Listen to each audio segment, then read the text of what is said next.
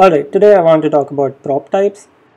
Prop types is a way of adding validations and documentation to your React components.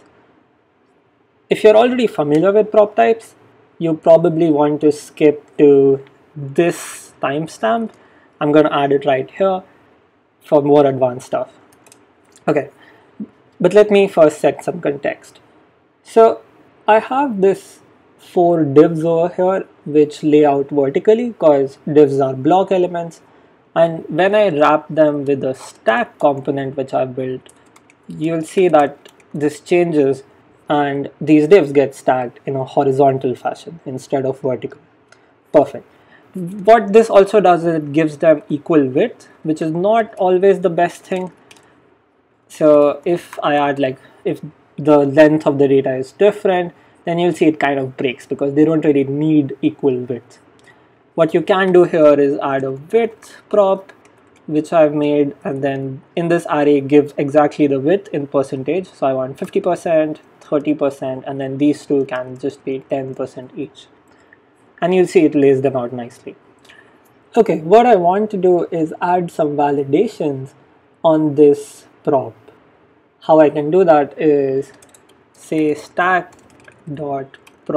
types and then mention widths and then add my validation here.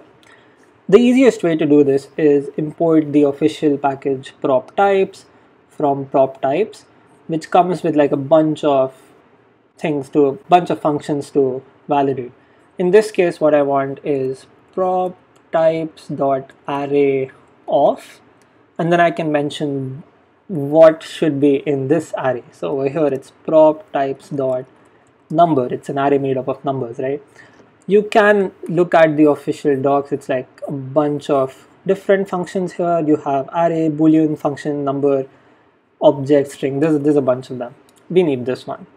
And now you'll notice if I mention, if I give a string instead of a number, it doesn't actually work. I get an error or a warning which says invalid prop. This is a string, expected a number.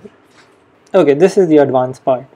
So I already added this validation that this prop width is an array of numbers, but I also want to add another validation, like a custom validation, that the sum of these numbers is actually 100. So the way to do this is you can add another thing in prop types, like make up something like sum and pass a function here. So the function gets props as a variable, and then you can return something from here.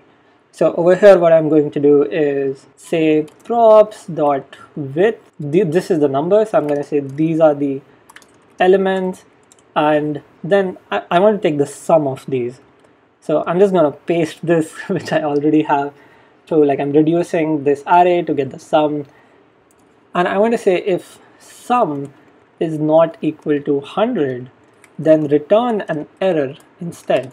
So I can say the sum of widths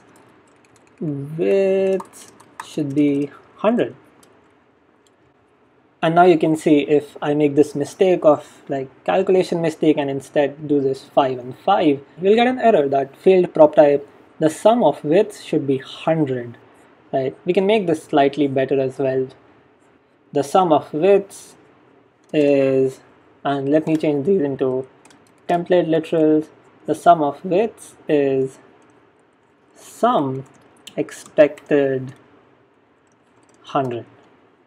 And now you'll see when I reload, I get this nice error. The sum of widths is 90, but I expected it to be 100. So that's the error, and you can go back and fix it, and it will go away. So this is something I learned which I thought was pretty useful, and I ended up pulling this function out into a different file so that I can use it across components. Thanks for watching an episode of my daily clog. If you found this useful, consider subscribing. I make these videos every day where I try to teach what I just learned that day.